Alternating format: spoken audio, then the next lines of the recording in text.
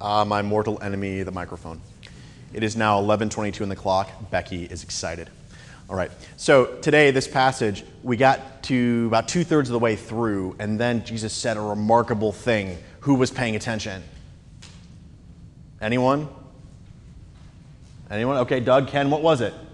What did he say that was remarkable? Forgive 77 times. That's hard. That was not what I was looking for, but that is also a remarkable thing. Doug? Wherever two or more are gathered, I will be there with you. And that was important because of the thing that was said right before it, which is what I was actually looking for, but this is the danger of asking questions, which was, whatever you fasten on earth will be fastened in heaven. Whatever you loose on earth will be loosed in heaven. Now, the language used in other translations, there's binding, which has specific biblical terms I'm not going to get into here.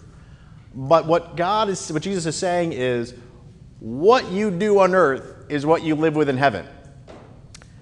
Boy, that's a lot of pressure. That's a lot of pressure to put on a church. I mean, it's saying that what you are doing as a church, the decisions you make, who you put outside the bounds of the church, the way that you live your life, and who you incorporate with yourself will be something I respect in heaven, in eternal life. And so that is saying to us, our decisions are not trivial. Our decisions, when we're talking about how we relate to one another in a church, matter. God is there with us, trying to help us along, but they matter. They have a duration that is more than lifelong. They go into eternal life, these questions that we have, which is why it's interesting that this comes up in the context of what happens when we sin against one another. Because in this country, anyway, we are used to thinking about these eternal questions in terms of our relationship with God. In a country that talks a lot about a personal relationship with Jesus and with God, we are taught to think about getting right with God. And so that this comes up, not in the context of individual belief, but in the context of how we relate to one another, is really important to me. Because Jesus is saying here, look, I'm not answering the question, but what do you do when someone does not believe the right thing? I'm not answering the question about how it is that you believe. The question I'm answering is, how do you live those beliefs in relationship to one another?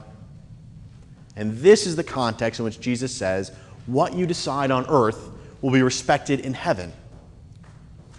And that's why it's so important, because Jesus knew here that living in community is hard. Living in families is hard. People do things you wish they wouldn't do. Sometimes they do it and they wind up hurting themselves. Sometimes they do it to help other people, and you just live in this constant fear that they'll be unjustly punished for risking their lives to help other people. And that's a thing you need to worry about. And that's a thing that talks about how we show love. But sometimes people do things that make you feel like you're cut off from God's love. Sometimes people talk about you in ways that make you feel as if you're not welcome in a place, and that you won't bother coming because you don't want to put up with it. Sometimes people talk about you behind your back to other people. Sometimes people run you down so much that you feel like not getting up in the morning. Sometimes people steal from you or injure you in other ways. All these things interfere with our ability to feel the love of God, interfere with our ability to be transformed by the presence of God in our lives. So we call them sin. And so what we have here is Peter saying, Jesus, what do I do when someone sins against me? And Jesus gives what's a simple answer. Go and talk to them. If someone sins against you, if someone makes you feel bad, if someone does something that makes you feel like you can't stop thinking about it and it's controlling your life, go talk to them. Simple. Is it easy? Is it easy? No. How many of you, instead of confronting someone, have instead just let it sit? Let it sit.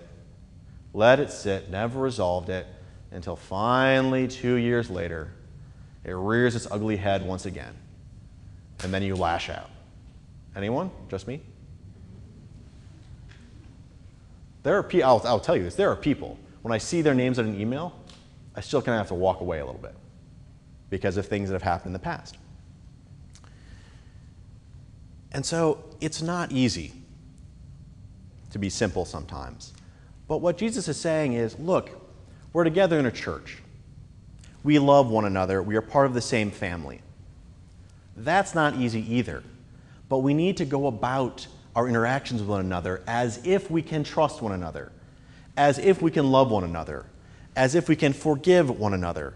And so the first thing we do is ask this question quietly. Say, wait, Hazel's here. I thought you weren't coming. Sorry. Is ask this question quietly and say to one another, hey, look, what was going on? Because 80% of the time, nothing was going on. 80% of the time, the person's head was somewhere else. They didn't understand what they were doing, and they just said something stupid, or they did something stupid, or they were trying to deal with something else in their mind, and they say, oh, I'm so sorry, I didn't know, and then you're done, and you can go about your business. Now you get down to that 20% of the time when that's not what was going on. When that person was nursing some other long-standing grudge, or something else was happening, and then you say, okay, we're not going to make a big scene about it in front of the entire church. We're not going to plaster this person's name everywhere. We're going to talk to 2 or 3 other people. Go get some deacons and say, hey, can we have a conversation about what has happened here? For 2 reasons. First reason, well, sometimes having a third person, a third party involved makes people see things differently. Sometimes it allows that third party, those third parties, to mediate, to say, hey, you were misunderstanding one another. And sometimes it makes you realize, oh, wait, there are witnesses this time. It's not her word against mine, right? So maybe I should rethink what I'm saying and how I'm interacting with it. But again, it's private. It's love. It does not need to create these huge rifts. And then there's that case, right? Nothing works. Nothing works. Can't resolve it. You've tried to do it. You've tried to do it. And then you say to the church, look, this is a problem that we need to deal with. And Jesus' answer is really interesting here, because he says, treat them as if they were Gentiles and tax collectors. Now, in the context of the world Jesus was living in, these are people outside the bounds of the community. Definitionally, that's what a Gentile is someone outside the bounds of the community. And the tax collectors are not particularly sort of wholesome or welcome people.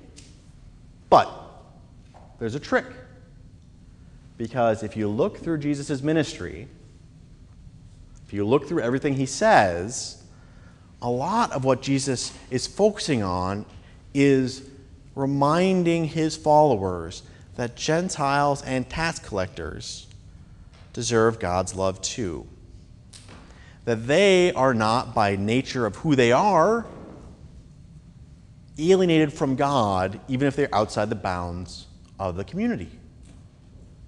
So what does that mean in this context? Well, I'll tell you a story. I have a friend who is a pastor. She's a pastor out in, well, I'll tell you where. And in a previous job, she encountered a problem. There was a parishioner who did not make her feel safe. And this, it turns out, is actually a very common problem for female pastors. That they were always too close. They always sort of had hands out. They had ways of talking that were vaguely intimidating and threatening. And so this is a problem. What do you do if you're a pastor in this situation? She followed Jesus' rules. Said, okay, we're going to talk to him first. Didn't work. Brought in some other colleagues. Didn't work. So the church got a restraining order. And what I find remarkable about this restraining order was the terms. Because the terms were, outside of the service time, the person was not allowed in the church. Outside of the service time. Why is that important? Because what Jesus is saying here is treat them as Gentiles and tax collectors. Treat them as if they're not part of your community right now, but do not cut them off. Absolutely make sure people feel safe in the pews. Absolutely take measures to set up boundaries and limits, but recognize the possibility that they may change someday. Recognize the possibility they may hear God's word, they may be healed if they are sick, and they may come around so that they can be full members of the community again. In our church, I don't know if we could do the same thing. This is a big church they were in. I'm not sure we could do it here. But this is the representation of it. Do not cut them off from God. That is a decision that has a lifelong duration, and more than a lifelong duration. Because the other kicker here is, where 2 or 3 of you are gathered, God is here also. This is why these rules are important. We call them covenants. It's the church word for it, right? These holy agreements that are witnessed by God, and God is a party to them. And it says, this is how radical the ministry is. When we cut people off because they have transgressed, not because they've transgressed against God, but because they've transgressed against us, it's still our duty to forgive them, not to forget what they have done. Sometimes this does not mean you don't turn them into the police if they've done something illegal, but leave open the possibility that they can be transformed by God, because even they are loved children of God. And this is the amazing thing about this passage for me, is that we get into all of this, and we're talking about conflict resolution, and God is saying to us, the reason this matters is that I am there where you are gathered. I am in your gathering place. I am in your communities. And so my Spirit is present whenever you are gathered. Everything you do in a church matters. Everything we do matters, because in the things that we do, we hope for God's transformation. We are not just here in a lecture hoping to learn something new. We are not just here at a concert hoping to listen to music that will change our lives. We are here singing the concert in collaboration with God.